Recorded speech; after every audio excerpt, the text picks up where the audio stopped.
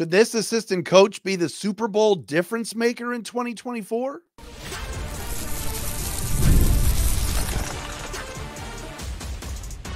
You are Locked On Lions, your daily Detroit Lions podcast. Part of the Locked On Podcast Network, your team every day. We're back, everybody. Matt Derry with you. It is the Locked On Lions on the Locked On Podcast Network, your team every day on a Wednesday, May 29th and a Thursday, May 30th. Thank you for making us your first listen and checking us out wherever you get your podcast. Thank you for watching on our Locked On Lions YouTube channel. We appreciate all of you subscribing and watching us for free. Back and up and running after a very, very bad day yesterday. I was sick, under the weather, ear infection, among other things, and back and feeling better today. And back with a new episode of Locked On Lions right here on the Locked On Podcast Network. We got to talk about the Lions' newest assistant coach that is getting so much love that maybe, just maybe, this is the guy that could be the biggest difference maker and biggest pickup this offseason. We'll get into that coming up momentarily.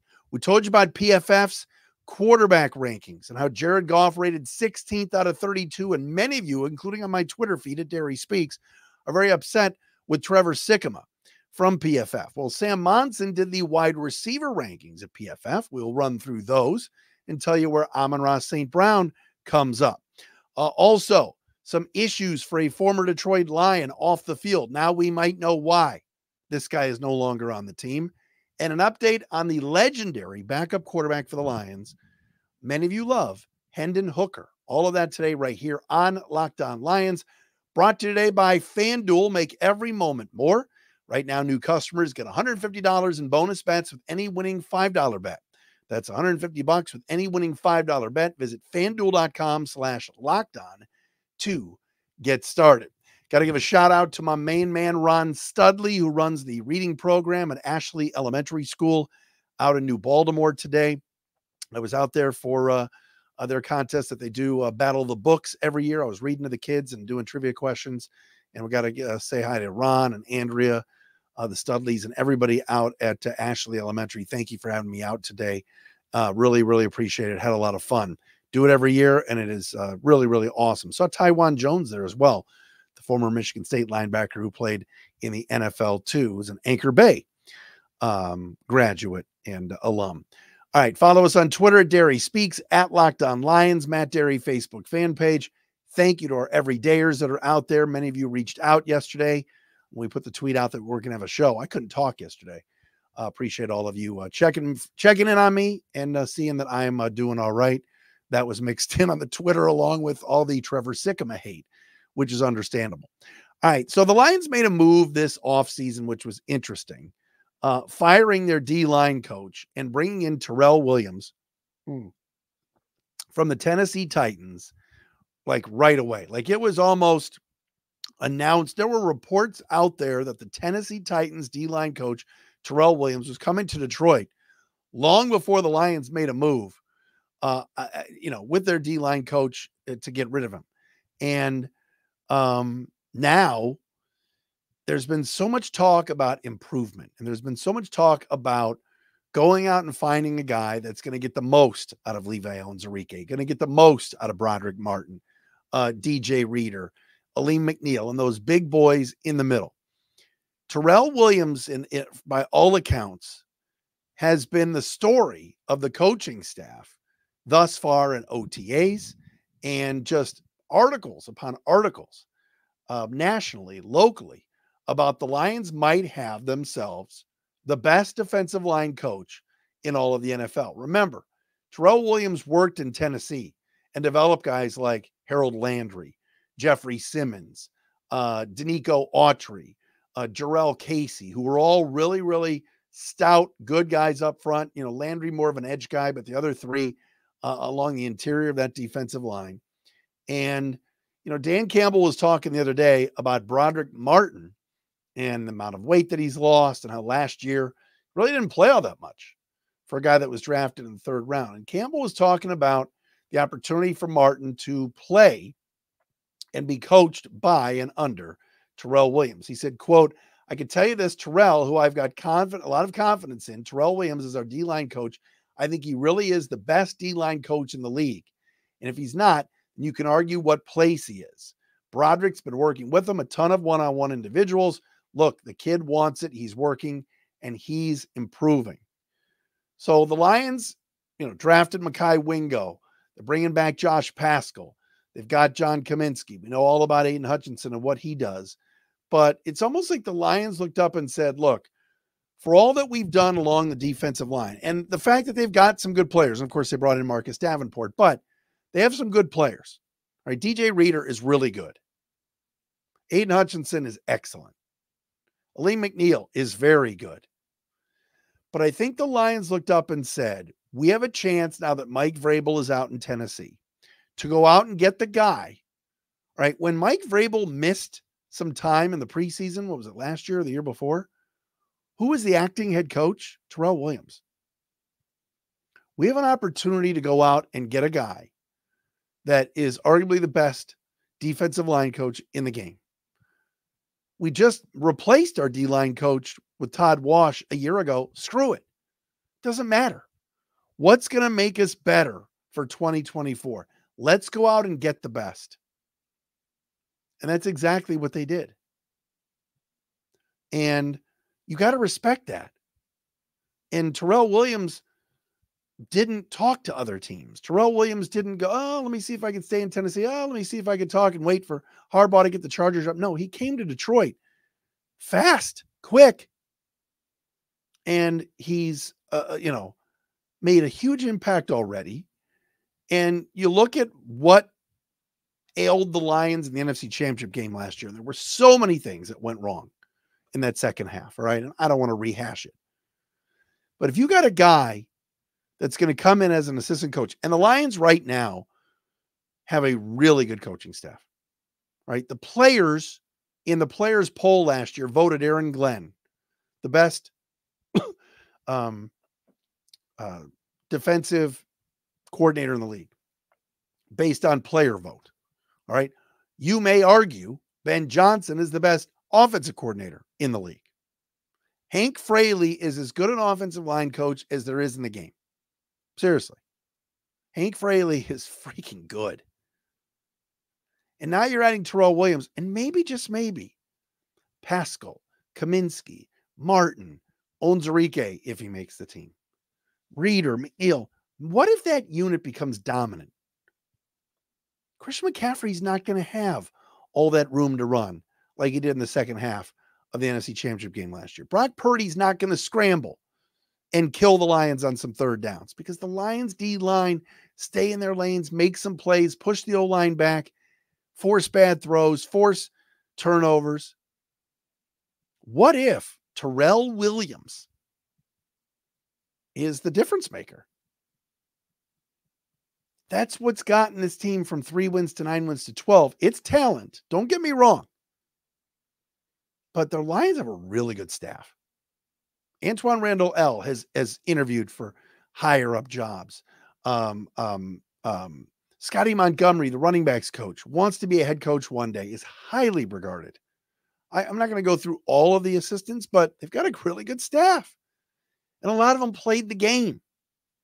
So that helps with the players and the relatability.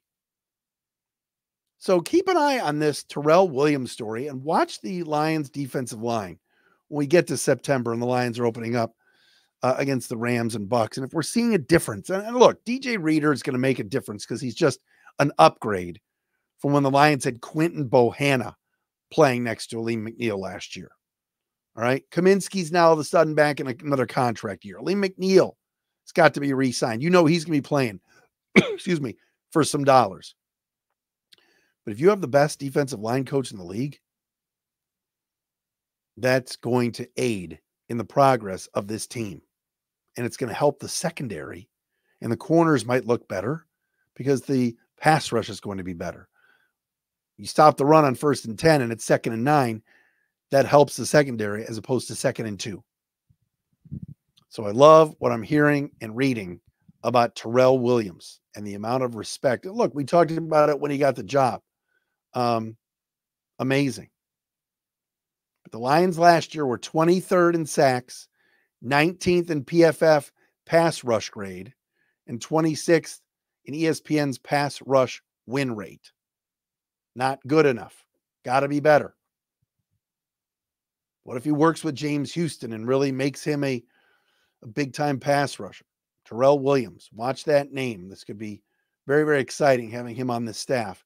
The Lions went out and got him and made it a priority. All right, coming up next, wide receiver rankings. I'm not as angry about this as I was about the Jared Goff quarterback rankings from PFF. We'll discuss next.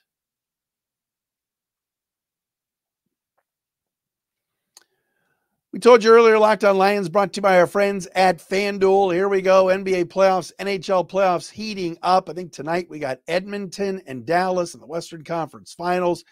Tiger double header going on right now. Baseball. You want to put down some money on all this stuff. FanDuel is giving you a shot to bring home a big win of your own. Right now, new customers get $150 in bonus bets with any winning $5 bet. That's $150 to bet on spreads, money lines, player props, and more.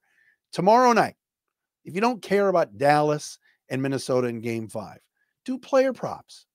Luka Doncic over-under on points, made three-pointers by Ant Edwards. No one calls him Anthony anymore. They call him Ant. You can do all of that at FanDuel. Visit FanDuel.com/lockedon and make every playoff shot count. FanDuel is America's #1 sportsbook.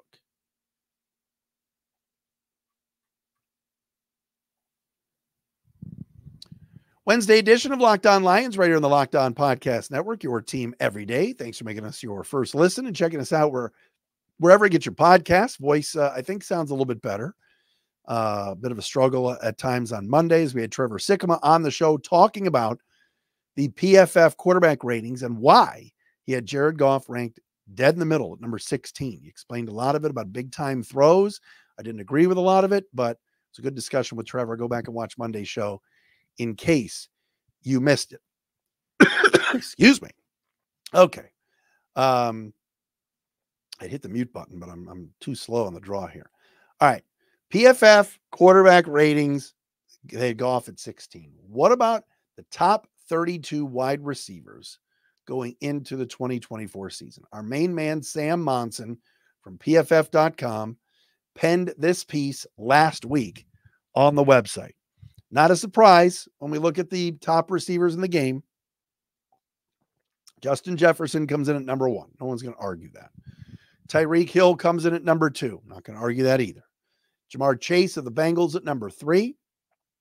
Followed by CD Lamb, who we saw firsthand last year, just torch the Lions of the Cowboys. A.J. Brown at 5. Devontae Adams at 6 of the Raiders. And then the Lions, Amon-Ra St. Brown coming in at number 7. Sam writes, quote, a mid-round steal for the Leos in 2021. Amon-Ra St. Brown has improved each year of his NFL career and has now had back-to-back seasons with a 90-plus PFF grade. He has dropped just 3.1% of catchable targets in the NFL and may have the most reliable hands in the game. Rounding out the top 10, Brandon Ayuk of the Niners, Cooper Kupp of the Rams, Deebo Samuel of San Francisco. So Amon-Ra comes in at number 7. What do you guys think of that? What do I think of it? Because you're watching for my opinion. I'll say this. I'm not putting Amon-Ra St. Brown behind Davante Adams. I'm putting him ahead of Davante Adams. And I like Davante Adams. But Davante Adams is 31. Last year with the Raiders, did catch over 100 passes. But I don't think had the kind of impact a year ago that Amon-Ra St. Brown did. All right. Hard to argue against CD Lamb ahead of Amon-Ra. A.J. Brown's a stud. All right. Chase, Tyreek, Justin Jefferson. But I think Amon-Ra is a top 6 receiver in the league. Is there anybody behind St. Brown that I would take ahead of him? No. Puka Nacua made the Pro Bowl over him last year because his statistics were ridiculous, but that was a one-year thing. Now, Nacua might be really good in year 2. I'm not going to say it won't be, but he was number 13 on this list. St. Brown has established himself, and now he's the highest paid wide receiver until Jefferson gets his new deal because we know it's coming. And I think Davante Adams is in the last year of his deal with the Raiders. Not that I think he's going to get at 32 the kind of money that St. Brown got, but Amon-Ra to me is a top 6 receiver. I don't have big beef with this list. Here's what I will also say about this list. Next year, when I'm sitting here in late May going over these PFF lists, there better be another Detroit Lion on this list. And that's Jameson Williams. On the back end of this list, you got T. Higgins at 32, Chris Godwin at 31, George Pickens and his bad attitude at 30, Rome Odunze, who hasn't played a single game in the NFL, 29, Michael Pittman, 28, Chris Olave, 27, Drake London, 26, Malik Neighbors, 25, DK Metcalf at 24. By the way, did anybody see this video that's viral on the internet of DK Metcalf working out at a high school, and a bunch of high school kids were just like hazing him and saying stupid stuff to him and trying to like record it? What is wrong with society? What has happened to us? Where it's like cool to like diss. An NFL player is working out at your high school, and a bunch of guys, high school kids, hover around like the fence area and start yelling stuff at him. Negative stuff. And he comes over and he was like, DK was great to these kids. And was just like, what's your issue? And the kids like backed away and were trying to talk big because they were recording it for their TikToks and Instagrams. Like, what is wrong with people? But again, since 2015, this has been what society has turned into. It's okay to be dicky to people. It's terrible. Jalen Waddle at 23, Keenan Allen 22, Marvin Harrison 21, Mike Evans 20, Amari Cooper, blah, blah, blah. All right, the list goes on and on. Nico Collins at 15. That kid has really come on for Houston, the former Wolverine. My point is Jameson Williams has got to be on this list next year. There's no ifs, ands, or buts about it. It is time now in year 3 for J-Mo to become a top 30 wide receiver in this league, top 25 wide receiver. It's there. The talent is there. Can he make the adjustments? Can he find the football in the air on those deep routes? We know he can run with it. We know handing him the ball in a reverse is money in the bank. We know getting it to him in space is important. But next year when we do this list, I expect to be talking about Amon-Ra in the top 5 and J-Mo at least in the top 30. All right. There's a lot of good receivers in this league, but Jameson Williams, top 30 next year. I want him better than Odunze and Godwin and T. Higgins, who even knows what team T. Higgins is going to be on next year, and Jalen Waddle, who's never healthy. I want to see Jameson Williams' name next year on this list. All right. You want to wonder why Isaiah Buggs was let go by the Detroit Lions last year. Remember, like Isaiah Buggs was just benched and was nowhere to be found, and reportedly mouthed off to Dan Campbell, didn't like his playing time early, didn't like the rotations going on at training camp. Did you guys see this story today? Isaiah Buggs has been accused of animal cruelty in Tuscaloosa, Alabama. He's going to receive criminal charges for the case. Back in late March, Buggs left on his back porch, left on a back porch of a home that he was renting. 2 dogs left on a porch and left them there with no food and water for 10 days. He also left the house owing over $3,100 in back rent. City of Tuscaloosa's animal control officers found a gray and white pit bull on the screened-in back porch of this house without access to food or water. They also found a black Rottweiler mix locked in a metal cage in direct sunlight without access to food or water. A neighbor told police that the dogs had been left on the back porch for at least 10 days. The pit bull had to be euthanized. The Rottweiler is being cared for right now. 2 misdemeanor warrants have been obtained for second-degree cruelty to dogs or cats. They're trying to find Buggs right now, apparently. Buggs is with the Chiefs, of course, and was on their practice squad last year. He's on a future reserve contract with Kansas City right now. What a despicable act. That's horrible. And I'm no animal person, or a dog or cat or whatever, but like a person, but My goodness. Here's a guy that makes at least 6 figures. He owes money for back rent. He obviously skipped out. And he left these 2 dogs to one of them to die in a house with no food or water for 10 days. Luckily, neighbors finally called animal control. What a jerk. Seriously. And it's funny. He had a really good first couple of years with the Lions, and it was a Brad Holmes find. And then he just kind of fell off the face of the earth. And you see why. I mean, to do something like that is just beyond cruel and horrible. And again, the Lions, they want good guys. They want good people in this organization.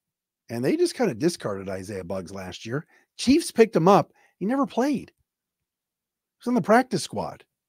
They never activated him. He never played a snap. So there's a reason for that. You know, man, he had 9.5 sacks at Alabama in 2018. I mean, just talk about a wasted talent. Really, really solid football player, but it's pretty obvious why these teams didn't put him on the field, including the Lions. And that story is just brutal for Isaiah Buggs, who's going to be arrested soon for what he did. All right, coming up next, a Hendon Hooker thought. We will do that right here on Locked On Lions. And we will do that next once I cue up this.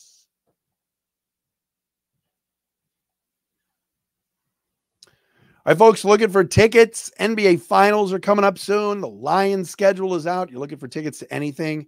Gametime makes getting tickets even faster and easier. Plus, prices on the Gametime app actually go down closer as it gets to tip-off. We're going to have NBA Finals coming up. Could be Boston and Dallas unless Minnesota does something miraculous. If you're in those cities and you're looking to go to one of the games, you can get them at Gametime. They got killer last-minute deals, all in prices, views from your seat, and their lowest price guarantee. Gametime takes the guesswork out of buying NBA tickets. Here's the thing, all right? I mean, we got the schedule right here. I've looked at it numerous times. Opening night, Sunday night, prime time, Rams, Lions, September 8th, 8:20, NBC. But you want to be there. You want to be there. Get your tickets on the Gametime app. They're available right there, right now. They got that views from your seat, so you can click on the section. You see, you turn right, you turn left, you scroll, you see exactly where you were sitting on Gametime. Take the guesswork out of buying tickets with Gametime and get NBA Finals tickets with Gametime. Download the Gametime app, create an account, use code LOCKEDONNFL for $20 off your first purchase. Terms apply. Again, create an account, redeem the code LOCKEDON NFL for $20 off your first purchase. Download Gametime today. Last minute tickets, lowest prices guaranteed.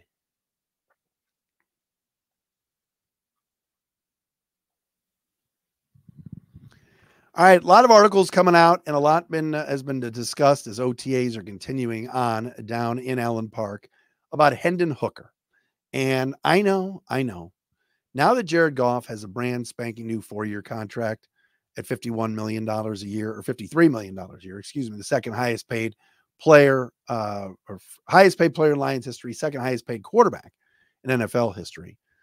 Let's get down to business here. Hendon Hooker is going to get more snaps in practice and more of a look because the Lions might need him to be the backup quarterback if, knock on wood, something happens to Jared Goff. Now, again, last year at this time, Hendon Hooker was still coming back from a torn ACL. He hasn't played football since November of 2022 at the college level. And, you know, a lot is being made now of what's his role going to be. Will a veteran like a Nate Sudfeld or somebody else take his job? Are the Lions going to be comfortable with really a rookie, because he didn't play all of last year, getting an opportunity to be the backup quarterback? Well, as of right now, you look at this roster and you only see these 3 QBs. I think the Lions do view Hendon Hooker as their backup. He's going to play a ton in those 3 preseason games in August against the Giants, the Steelers, and the Chiefs. So the Lions know what they have. The Lions can see what he can do. But again, I want to put out a warning shot here in May. Just because he's getting more reps at OTAs, whether it's training camp coming up in late July, certainly the preseason, does not mean he's ever going to be a starter with the Lions. Here's another thing. Remember when Scott Mitchell came in for Dan Marino? I believe it was Dan Marino years ago in Miami and got a chance to play. And then the Dolphins traded him. Remember when, the Niners had the issue of Joe Montana and Steve Young? There are opportunities here for the Lions to maximize the value of Hendon Hooker. First of all, you want a reliable backup quarterback. Nate Sudfeld is not that. There's one thing we've noticed with Brad Holmes over the years, and last year was the exception because Teddy Bridgewater was extremely reliable. He just didn't have to play. Now Teddy Two Gloves is retired. Having Hendon Hooker as that insurance policy for Goff, if something happens to Jared, I'm excited to see what the kid can do. But if Goff plays in all 17 games like he did last year, and Hooker looks really, really good in August and maybe in the preseason, and there's teams going, we think he could be a starter, they're going to send you a package of picks for Hooker. And the Lions can maximize the value. But just because a guy looks good at OTAs, or he's getting more reps, or he feels good, does not mean he's taking over for Jared Goff. It's not happening. There are still people, I still talk to fans like, hey, what do we got to take a look at Hooker? Do we? Yeah, if Goff gets hurt, you want to have somebody that can come in and win you a football game or 2 or 3. But I got news for you. I don't think the Detroit Lions are getting to the Super Bowl without Jared Goff. So keep all that in mind as we watch. And I think he's going to be Mr. August. I think Hendon Hooker, when they play the Giants, when they play the Chiefs, when they play the Steelers in the preseason, it's going to be a lot of him. And he's going to probably look good. But again, Skylar Thompson looked good last year in the preseason. Dorian Thompson-Robinson lit it up in the preseason. The Browns made him the backup quarterback, and he was a disaster. He wasn't ready. He was a rookie. They had to go out and find Joe Flacco and who was the other one? The Browns are trying anything because DTR wasn't the guy because he wasn't ready. And then Hooker might not be ready. So we'll have to see. All right. We are back again tomorrow with a fresh episode of Locked On Lions. Thanks for making us your first listen. Good to be back on Locked On Lions. Be nice if I hit the right button today. Man, off my game. Talk to you tomorrow.